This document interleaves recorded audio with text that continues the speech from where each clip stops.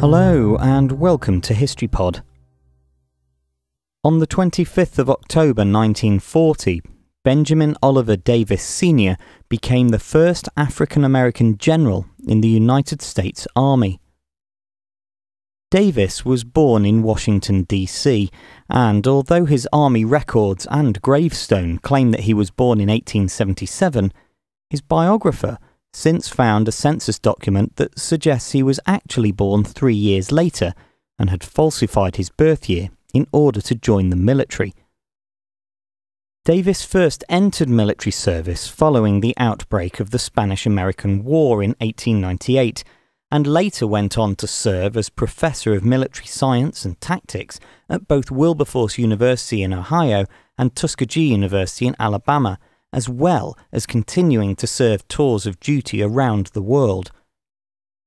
Having been assigned to the 369th Regiment, New York National Guard, in 1938, he later took command of the unit and was promoted to brigadier general by President Franklin D. Roosevelt on the 25th of October 1940. During the Second World War, Davis was an influential member of the Advisory Committee on Negro Troop Policies.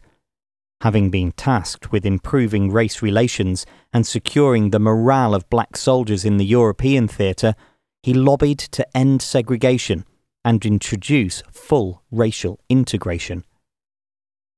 Davis was awarded the Distinguished Service Medal on the 22nd of February 1945 for his wise advice and counsel that had brought about a fair and equitable solution to many important problems which have since become the basis of far-reaching War Department policy. Benjamin O. Davis Sr. died on the 26th of November 1970 and was buried in Arlington National Cemetery. His son, Benjamin O. Davis Jr., had already followed in his father's footsteps by becoming the first African-American general in the United States Air Force.